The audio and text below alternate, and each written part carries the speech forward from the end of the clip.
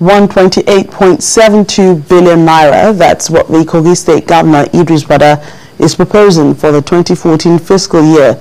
It's 3.95 billion naira lower than the 2013 budget. In his budget presentation to the State House of Assembly, the governor explained that 58.69 billion naira will be used to finance recurrent expenditure, while 70.02 billion naira has been earmarked for capital expenditure. A breakdown shows road development takes the lion's share of 20.42 billion. The health sector follows with 7.63 billion. 6.05 billion naira is earmarked for education, and 1.99 billion naira has been set aside for agriculture.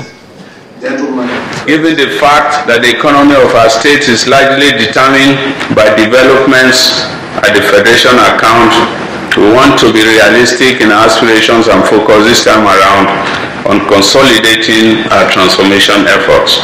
It is in this light that we have therefore tagged Kogi State 2014 budget as a budget of reality. I'm not under any illusion that the task ahead is by any means easy. We are, however, determined to pull and push all doors of opportunity for the development of Kogi State to improve the living standards of our people.